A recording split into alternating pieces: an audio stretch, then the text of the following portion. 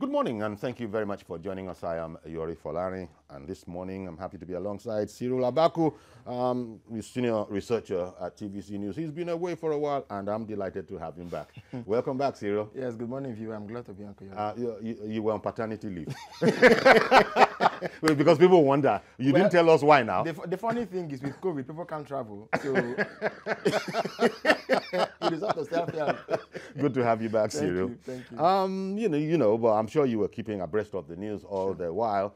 Let's start off this morning with the visit yesterday evening of the APC Caretaker Committee to, Asiwaju Bola Ahmed Tinubu at his residence. First of all, there's been speculation about them being out of sorts between the president and Asiwaju. Of course, the point has been made immediately by spokespeople for the president and the presidency that there is no such thing. Asiwaju himself has done also, he's put a communication out there, not just as an interview, in writing, that there's absolutely nothing to all of this. People can just conjecture something out of nothing. So that's what we have. And then, now that we have this meeting, that would sort of be underlining, wouldn't it? The position of both parties, the president and Asiwaju. It will be underlining that we've heard it before, and this is an indication of what's going on. The one subtle danger of public commentary is the sometimes oversimplification of going on in the political space. People look at and say, okay, because there's been a change in baton. Okay, that's the Caretaker Committee arriving at Asiwaju's residence yesterday. It must mean that there's some kind of conflict in the party.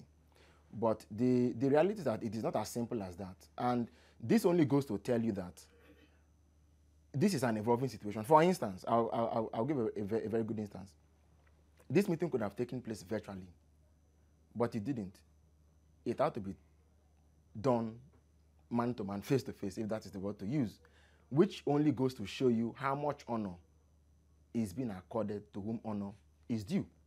And so we need to take our bearing, and specifically for some of us who are not party members, who are mere disinterested observers, you cannot draw such simple conclusions and say because there's been a change in leadership of the party, because X didn't go to Y and because Y didn't go to Z, therefore the whole of the alphabet has been thrown out of gear. It is not true. There is a lot we can learn when it comes to patience, when it comes to keenly observing what is going on, and not rushing into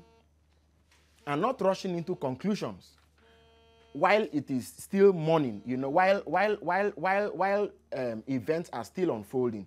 And so I think that what the committee has done is the best thing to do. The APC was formed in 2013 as a combination, if you like, of several political blocs. And so this idea of broad-based consultations, this idea of fellow feeling, this idea of consensus building will always be there. It pays nobody to wake up in the morning and say, because of what happened last night, the party is not gone. And I think that it only goes to this, the caretaker chairman didn't send the delegation. He didn't also send representatives. He came down there by himself. Governor Sonwolu was there. The chairman himself was there. His counterpart from Kebbi. I mean, the cream of the people that you would have thought have wrested power, as it were all there. And I think it only goes to tell us that, look, if there was something we couldn't believe in the past, there is something we can hold on to in the present. And to say that, as I said earlier, honor will continue to be given to whom honor is due. Indeed. And that in the days to come, we can only hope that what bodes well for the party will also bode well for Nigerians. And this is what I mean, simply. The public cynicism that we feel sometimes about politicians, political parties, the things they do, their politics and so on, the reality is that in the political process, we are all partakers. We cannot stand by and be idle observers. We must all participate in the process, whether it is direct or indirect. And so if you don't realize that, if the APC has issues within itself, within it, it affects Nigeria as a country, you're sorely mistaken. even if you don't like the party or you're not a member of the party, you owe it to yourself, to posterity, and to the broader section of Nigerians to say that the APC should succeed, because when they succeed, the whole of Nigeria also succeeds. Indeed. And so what we saw yesterday was just perhaps one stroke to silence certain people and say, you thought it was all done and dusted. What you see today, what can you say about it? The gainsaying and the naysaying should not be put to rest, at least for now. And let's hope that, going forward, moving forward, better things will unfold. Indeed. Not so much for selfish reasons, but for the broader numbers of Nigerians. And stability of the party. Exactly. Because, even though Asiwaju Tinubu had written, into earlier that 2023 is so far away for those who are talking of that date, in terms of, in the context of all what has to be done, all the work on ground now that has to be done, very, very important work. And so he's not even thinking that far ahead. Maybe this is also part of all of that, look, people can just make up stuff, and the party, well, for politicians anyway, even if 2023 is seen as being a bit far away, still, it's going to come, and you must approach it with on a solid, united front. If you asked me, I would say that that is quite pivotal, and it is something we cannot take our eyes from. If our visions receive from that particular chip in the bargain, we fool ourselves. But the reality is that from careful, objective observation, what we cannot afford to take out of the puzzle is the fact that the committee is not going to choose the party's candidate for the next election. What the committee is even going to do for now is to organize a convention that should be able to provide leadership for the party in a way and manner that will be a pointer to the fact that the lessons from the bifurcations and the and the schisms of the past will not be repeated. We also what happened. Adams Oshomole, Victor Giadom, and so on. The mismanagement of political interests within a party as big as the APC could lead to all manner of, could throw up serious cataclysms in the polity. And so the responsibility now lies on this, on the Caretaker Committee to organize a credible, to restore organization actually, to restore a credible ESCO body for the party, a new NWC, a National Working Committee for the party, that will now pilot. I think it is from what happens in 6 months' time. In my assessment, all of these constitutions are ahead of the convention. It is what happens from then on that we cannot begin to say, okay, this is Peter, this is Paul, this is James, this is John, and so on. Good morning. Good morning, Mr. George. Thank you for calling in. Good morning, Uncle Yori. Thank you for calling in. Good morning. Greetings to Cyril as well. Yeah, good morning, sir. Uncle Yori, I will remain skeptical as long as this subject is concerned. I'm an ardent supporter of Mr. President, but truth must be told. When an error is committed, if you love somebody, you should tell him to his face that he has made a mistake. I am still skeptical about the motive of all these. They say action speaks louder than words. The action that has been taken is like what I'm seeing now. This mistake is going to backfire. Let us see how we can address it. That's what I'm seeing. I may be wrong, but that is what I can see on ground. Why was there no consultation with Asiwaju beforehand? If he is actually the national leader of the party, why was there no consultation? And now a committee is being sent to him to pacify him. I still have my doubts as to the credibility of the moves. Quote me any day. Until you prove me wrong, I am still losing my doubts about the credibility of these moves. Let events tell us later. But I feel that the right thing was not done. Okay. Good morning. Good morning, and thank you very much for calling in, Mr. George. It's an interesting perspective. you know, because look, let it be said, the polity, no, well, let me not say the polity, the whole commentary community was rife with different interpretations. And it was in the light of that, perhaps, that Garba Shehu first had a need to speak on behalf of his principal, that he's hearing things going on as is his job to be hearing. And he quickly gave the light to it. And then in the fullness of time, when Asiwaju did then speak, he also, you know, told that line. Not that it's not as if he wasn't critical of certain aspects, but then, you know, as a statesman, you know, often do speak. He was very light on blame and, you know, quite firm on the advantages that had been brought to the party. He said mistakes had been made, you know, he said it, but, you know, he didn't, you know, he didn't put them in any particular place apart from the main casualties that perhaps if things had been done earlier. He made mention of all of that. But as Mr. George is saying, he very well might not be alone. He very well might not be a lone voice, as a matter of fact. But we have another caller. Good morning. Thank you very much for calling in. Good morning, everybody, and good morning to your colleague there. Indeed. Thank you very much for calling in. Illegality begets illegality. The way they dissolve this thing is wrong. The National Working Committee is wrong. And the consultation was very narrow for the president. He consulted with only 7 governors and some saying that he got a legal advice, which is this is judge's advice coming from Malami. So it is wrong. So with that thing that happened, without general consultation, at least within the leadership, and not only that, the second thing is that we have a rule guiding us. That is the constitution of our party. That constitution must be followed to the letters. Every position where we said the BOT, everything, if it had been in place, all this problem would not have even got to Buhari. The BOT would have been able to solve it. And we advise them, when they are coming up with a new setup now, they should be able to follow the constitution properly, constitution of our party properly, and make sure that every position that is allowed in the constitution of the party is filled, so that each individual position have duty to perform for the party. Thank you. Thank you very much for calling in, Mr. Femi. Indeed, that's another interest, Femi calling in as a party member.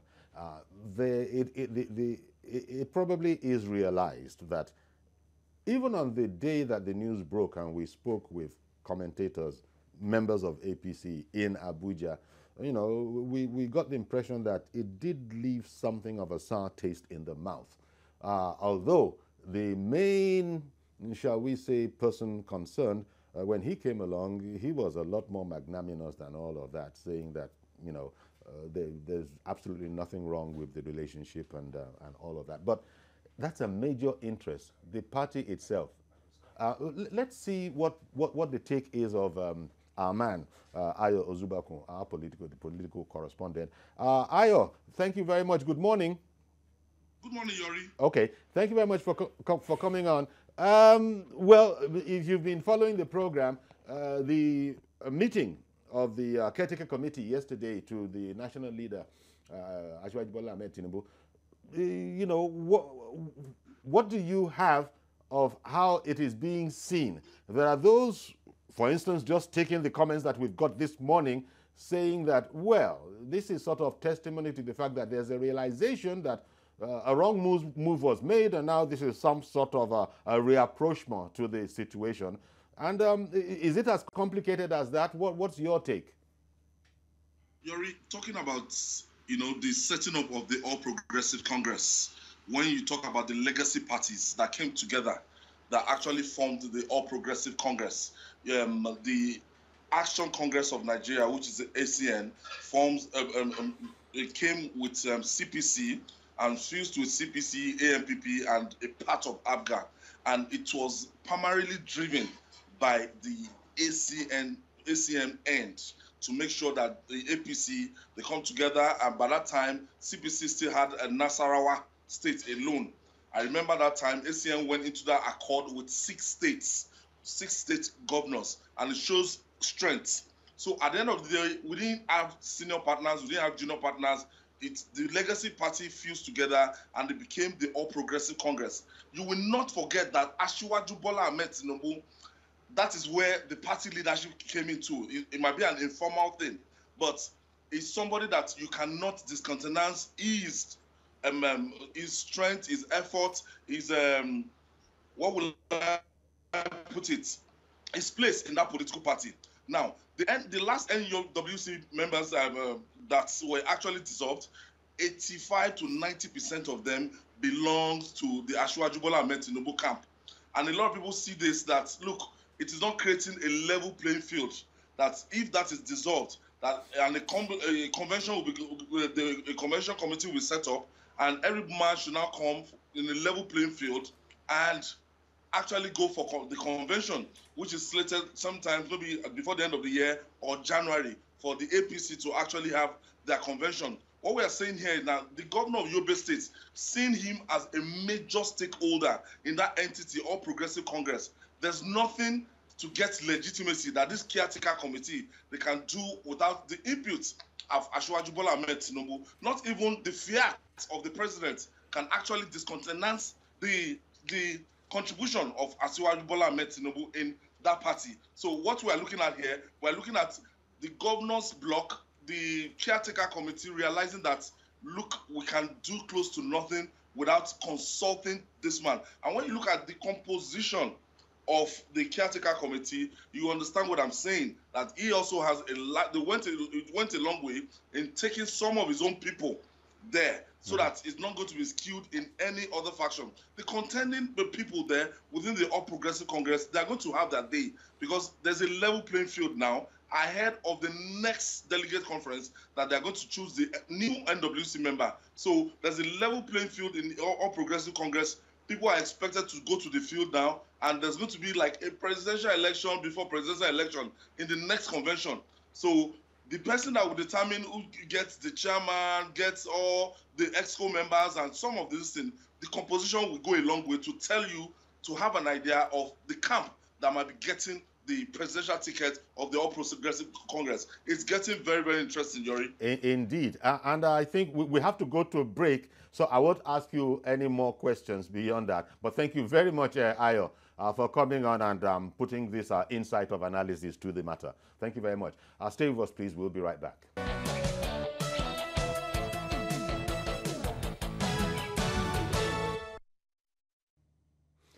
Okay, welcome back, and changing gear a bit now, in fact more than a bit, going on to another subject entirely. It's all about litigation, and if you go back to the political scenario that we experienced in Edo State, for example, that was the latest occurrence of it, where you have courts, as our lawyer, our friends put it, courts of concurrent jurisdiction issuing contradictory orders. One court will say this and another court will say exactly, the opposite of that, thereby creating log jams. Now, we're joined by Mr. Dele Adesina, former MBA Ikeja chair. Good morning, and thank you very much for joining us, Mr. Adesina. Good morning, my brother. Okay.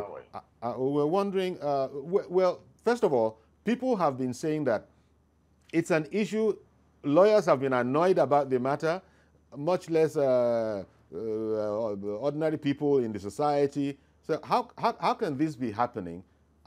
Now people are saying, is it time for the MBA to see what it could do to resolve this situation where lawyers will go to court apparently legitimately, and the courts apparently legitimately will be issuing these orders, but when you look at what's on the table, you now have contradictions. Can the MBA come in on this matter? Thank you very much. I love the choice of your language. 2 times you use the word legitimately. Now, first of all, jurisprudentially, let me try to situate some fundamental philosophies behind judgment. Number one, the lawyers that are handling the matter are presenting two different sides to the case. Two different propositions, legal arguments, and what have you.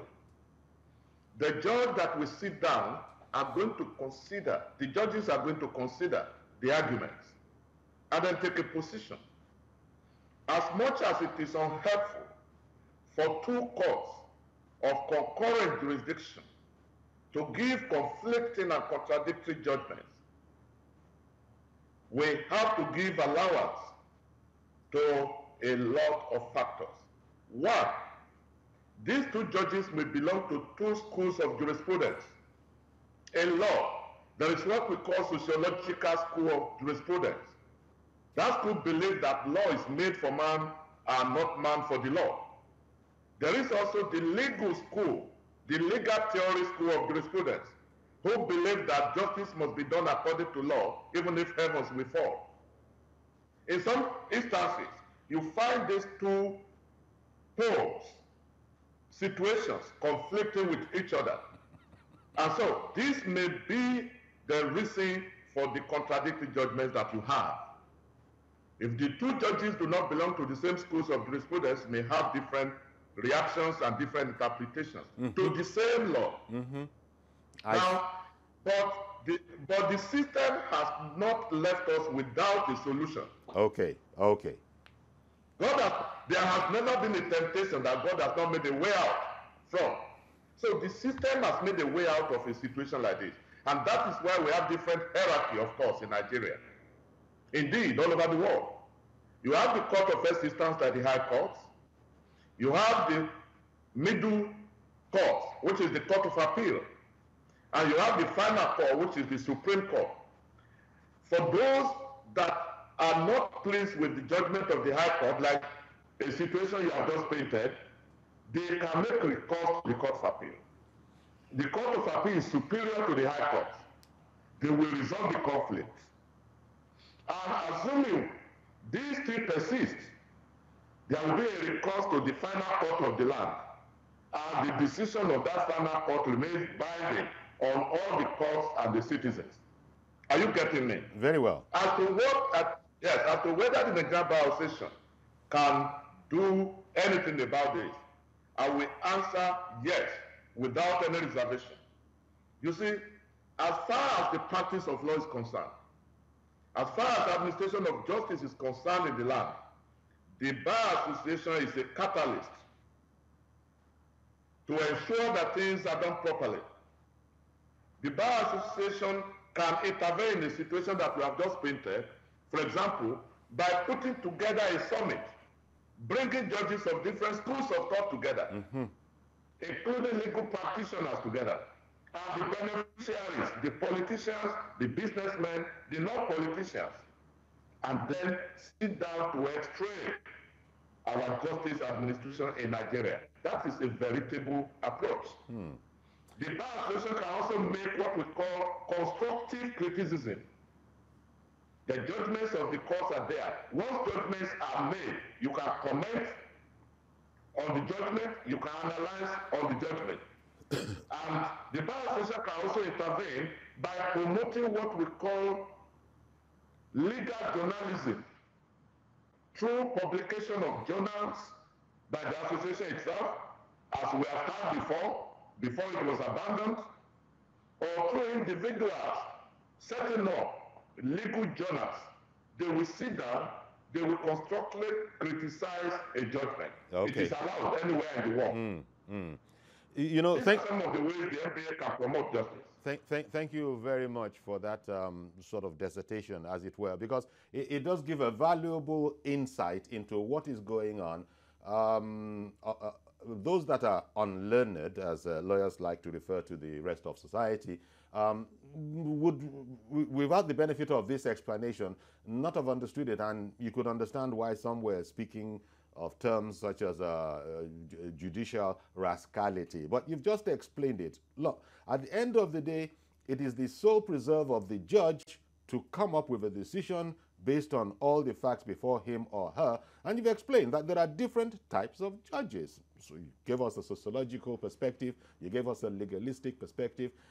So it looks like this is the way the law is, and I don't know that anybody wants to change anything, as it were, by fiat, because we often hear of judges that are, you know, that are disposed in a certain sort of a way. Judges that lawyers know them, they know the leanings of the judges, and they know that their word is final anyway, subject to the modifications that you have made. So it looks like this is a part of the whole codification of the laws, and quite frankly, it's a system that is being worked.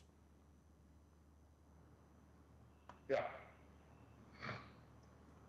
Yes. Do I come in here? Yes, sir. Yes. Thank you very much. I must add that there is a movement away from the legal theory school of jurisprudence to sociological school.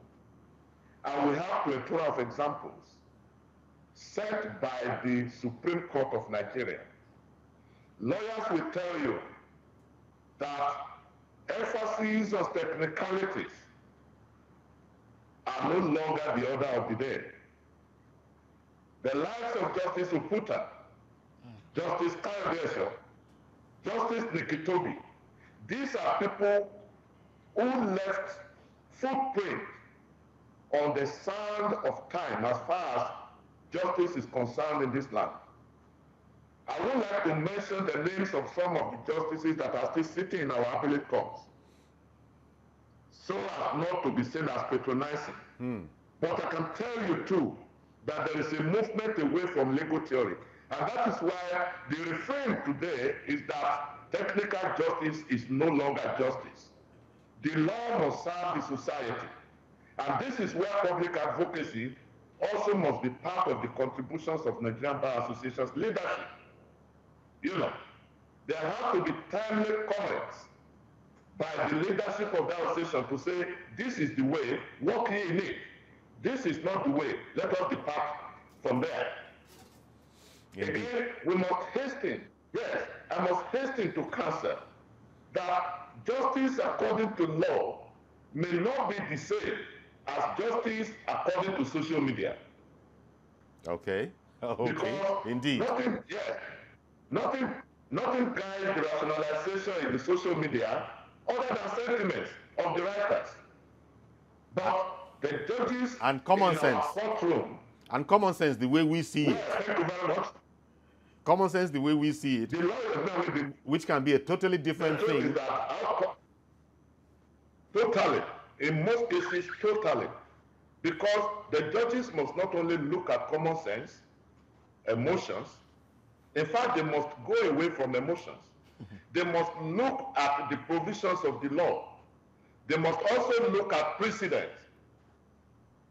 They must also look at precedent. Yes. So, where a similar case has been decided before, a judge of first instance cannot depart from it, even if he does not agree with the judgment. Okay. Unless he can carefully distinguish that one is different from the other.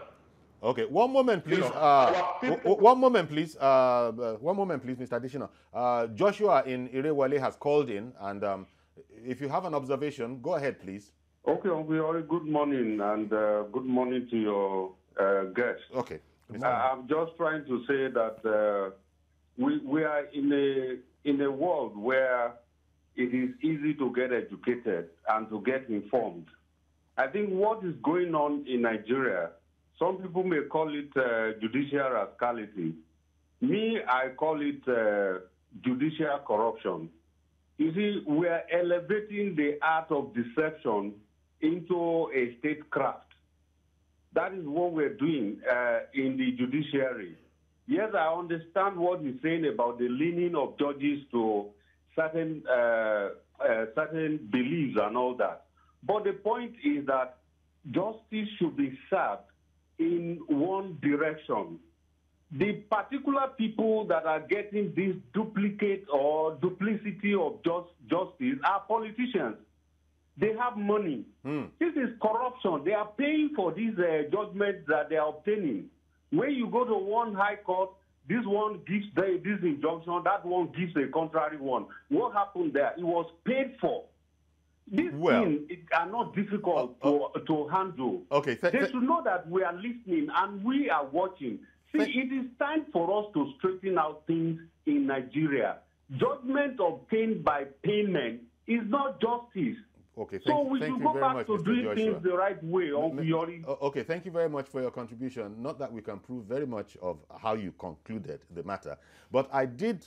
You had my sympathies, and I was going to present them to Mr. Adeshina. That it looks like when you said that justice should have a sort of a universal application where everybody can know what to expect of justice. But I expect that, Mr. Adeshina, I could then throw the question to you that, look, when we come to justice, is it more of an art than a science? Because if it were a science, then it's not going to be changing depending on the disposition of whoever is administering it.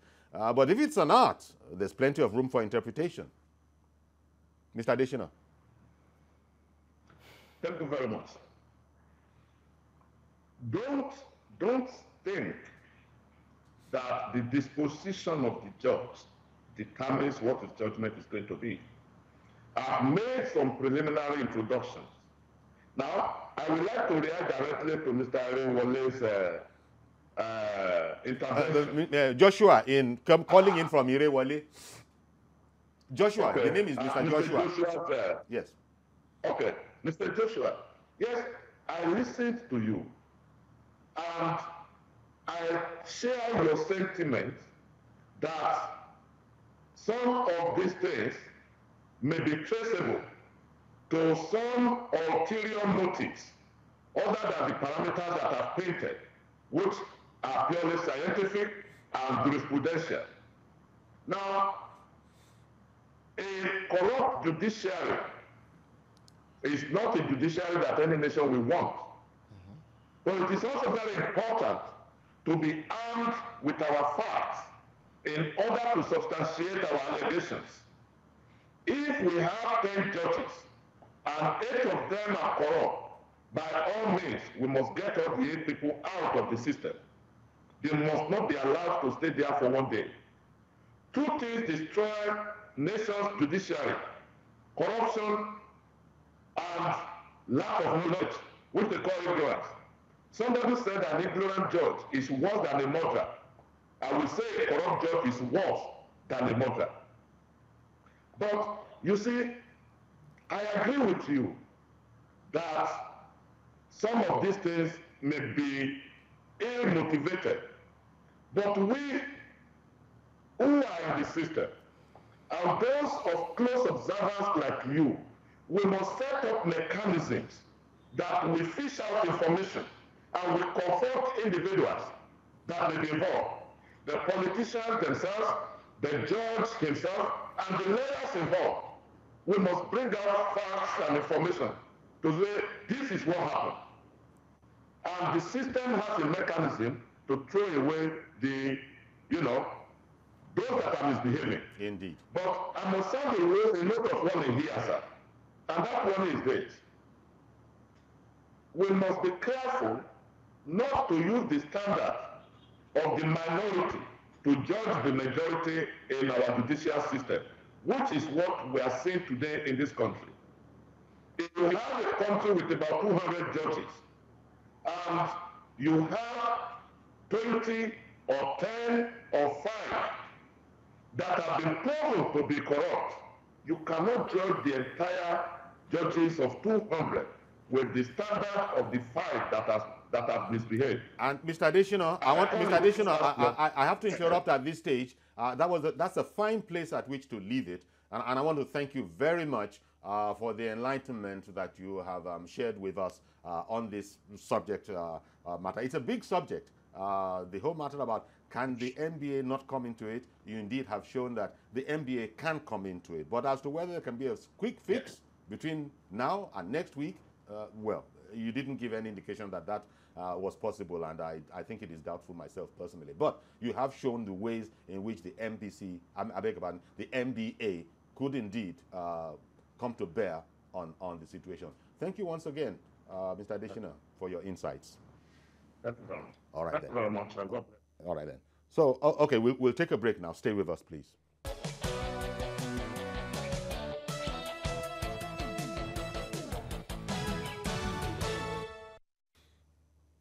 Okay, welcome back. And to Nigerians who travel a lot, and there are quite a few of them that travel, when you talk about hush puppies, they would have thought of maybe, you know, a particular shoe brand. But we're not talking about the shoe brand at all. Hush puppy, other Nigerians will know, is actually a name on Instagram. Well, he's a very affluent kind of a person. You know, it shows on his Instagram page. And lo and behold, now the U.S. have gotten hold of him, and he shall be answering charges. But we have a report that will put it much better. The disclosure was made in a statement by the Dubai police, in which the U.S. Federal Bureau of Investigations extended its gratitude to the UAE crime watchdog for its role in apprehending and extraditing the two suspects. Described as an international online scammer, Hush Puppy Woodbury and 10 others were arrested in an operation tagged Fox Hunt after they were arrested of committing crimes, which include money laundering, cyber fraud, hacking, criminal impersonating, scamming individuals, banking fraud, and identity theft. They reportedly created fake pages for existing websites in order to redirect victims' payments to their own accounts. The gang hacked corporate emails and sent fake messages to clients in order to redirect financial transfers and people's bank details to their own accounts. The raid that led to his arrest resulted in the confiscation of incriminating documents of a planned fraud on a global scale worth $435 million. Who goes by Hush Puppy on social media platforms. 21 personal computers, 47 smartphones, 15 flash drives, and 5 hard disks were seized from him. 1,926,400 victims were allegedly scammed by Hush Puppy and his gang. Okay, so there are a lot of people, especially if you're on social media, that already know of a Hush Puppy. But the way you're shaking your head, Desiro, gives me the impression that this is news to you. It's not news. Okay. I think that these persons are the exact opposite of the kind of example Nigerian youths, you know, deserve to have. Long before now, those who perhaps were in the know, you know, would tell you about the glory, as it were, of these people who are making it big, in quotes, making it big, and who were living large and living free. I recall that some time ago, the chairman of the EFCC, the acting chairman, actually said that this thing about online fraud in Nigeria had gone to a point where he pointed to two things. He said, one, there was a Yahoo Mothers Association of Nigeria, mothers of Yahoo boys. You know, they now have a union and how they globalize their nefarious activities. He also talked about the discovery of a Yahoo Academy in Calabar, where people were being trained on how to become Yahoo boys. So clearly, Nigerian youth were beginning to, some people were beginning to see this as a good alternative, you know, as an alternative way to live. Or stupendous wealth, something you don't work for. You sit down at the back of behind a computer or a phone, and you can reach the world and defraud anybody anywhere. The good thing is that, first of all, it's welcoming to see that they've been arrested, that they were in a place where the police had the capacity and the willingness and the will to actually arrest them, which has been done, and that they've gone to a place where there will be no cause of coordinated jurisdiction giving conflicting injunctions, you see, that yes, justice will be done. I wonder what sort of conscience somebody will have storing the addresses of up to nearly 2 million victims. Exactly. But it also speaks to we ourselves, social media in Nigeria.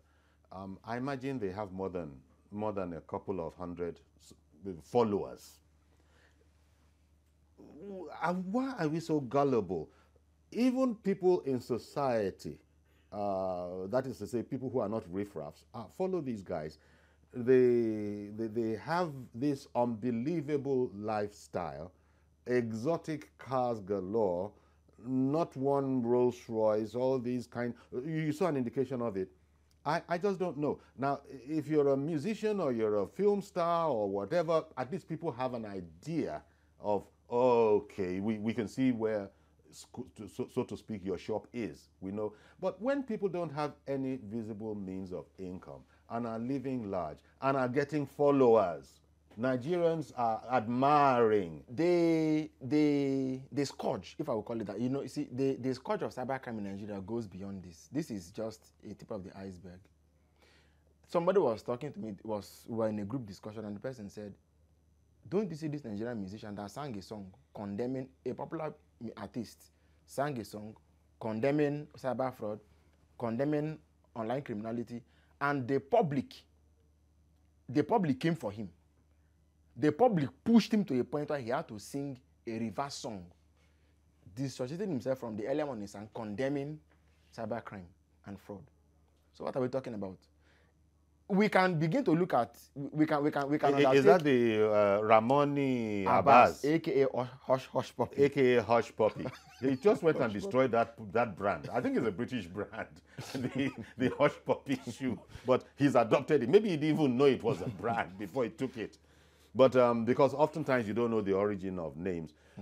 But I don't know. This is it's a big embarrassment to Nigeria.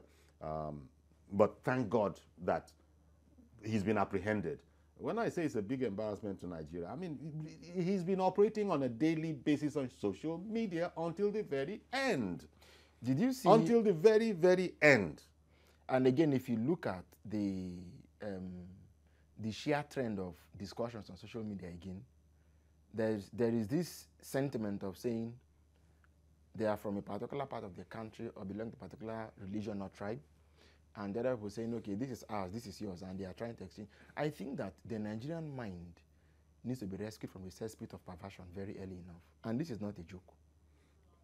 These sort of frauds have been going on for a very long time. Let us hear from Mazi Okoroafo in Arochukwu. Mazi, good morning. Hopefully you don't have too many hush puppy types around in Arochukwu. No. Our people are here. What they are interested is how to go to their farm and do their natural job and go there, will finish. And come back in the evening and go and take their equities and that's ice fish with a soup or fresh food. That's all. Now, Mr. Yori, you say what we have now is that most of these boys that are intelligent, but they're using at the wrong perspective, creating more problem for themselves and the next. You know what is happening now? Most of these international cases you see now, by the time they will get you something and send you back. You go back and die on your, which is very, very risky to the person in question. That is why all these boys doing all these things, they should be very, very careful. That is what foreign countries are doing now. They inject you one and leave you. Because they have not exactly, if they leave you and collect charges to come, by the time you still come back to square one to do the same thing, the person that they inject you one thing. Which is going on, which many people don't know. Because people are going there, they will tell us, see what is happening, and people have to be very careful. I'm saying this because our youth, you know you are computer literate, that should not warrant you to go. What is supposed to sit down and design your own, at least website and this and make your own money, very neat. Indeed. Not a question of going to scam. Yeah. Into issues of that financial aspect of it. At the end of the day, you bring back bad name to the country, bad name to their family, and bad name to the society. At the end of the day, if somebody is going to that place for something good, they say, you don't choose one of his visit from somebody. What is that? You have blocked the chances of others in future, which is very, very wrong. Indeed. Which is very, very wrong. Because people worship money and adore money. That's why you saw this with grab. You want to buy jet, you want to buy it. It's very, very bad. But the youth, they have to be very, very careful. You can't say that. Their parents and guardians, what are they doing? Exactly. You see your child at night, you will not sleep. You'll be scamming from 12 a.m. to 5 a.m. When your father will be okay, the young person is sleeping till 2 a.m. the next day, which is very wrong. Indeed. Thank you very much. Have a blessed day. Parents, they have a lot of things to do. Thank you very much. Parents have a lot to do. I don't know. Yeah, indeed. No, I didn't mean that I don't know about that sentiment. But the thing is, it's worrying that it's out there in the open. And then it speaks to our society as well, because these scammers, they take whatever is the profit of their scams and, you know, just they're very frivolous and conspicuous in their consumption. From time to time, you see on closed network social media like WhatsApp, somebody will send around pictures of kids, you know, in quite frankly, especially in the north and in the south, of exotic lifestyles, exotic cars. So it's consumed publicly, it's become something of a cult. And I just don't know what to the say. First thing We to can't be now said, be pretending that this surprises us. It Those should not. things are not hidden. They're on display. So when did the society become like that? I just don't want to go into moralizing or editorializing. But to now make as if we're surprised. it is distressing, and then it's a great difficulty. But we can put a peg to it and say that our value system. Yes, sorry to interrupt you. Let me take Benga in Ipaja as our last caller. Good morning, Benga in Ipaja. Yeah, good morning, Uncle Yori. Thank you, sir, for calling in. Good morning. Go ahead, please. Thank you. Yes. I just want to chip one thing in. In all this, hush puppies, scammers. All these scammers. There is one thing that keeps coming to my mind. The fact that they are scamming here, cyber crime here and there. If hush puppy is held, I'm sure he's going to tell us about people that use him for money laundering. Considering the amount, the huge amount traced to his accounts, I am sure, I'm almost sure that some politicians, some big men, some military guys are using this guy as a cover-up. Money laundering issue cannot be ruled out of hush puppies, all these hush puppies, That's all I want to say. All right, Thank you very much. Thank you very much. And the fact that, I was talking about the brand Hush Puppy. Well, he spells his with an I instead of a Y. The last letter is an I instead of a Y. But we've just about run out of time, we are told, and I don't know. It's a very distasteful story, but the sort of satisfying aspect of this is that they've caught him. He's in the U.S., I believe. Now the FBI will do what they do best, probably present all the information they have before a judge, and I don't know whether well, again, we can't talk. We've just been speaking with a lawyer, so a person is innocent, is considered innocent until proven otherwise. But if they ever get to Nigeria to seek for support, I think we should give them all the support that they would need. And we've got to leave it on that note. Thank you very much, Cyril Abaku. And indeed, thank you very much to all our callers, especially resource people today that shared enlightenment with us. That's our program. Please join us on Monday, the weekend. We don't do weekend editions of This Morning. And please, as we always say, stay safe. Cyril has come, and so Cyril and I say stay safe, please, over the weekend. See you on Monday, God willing.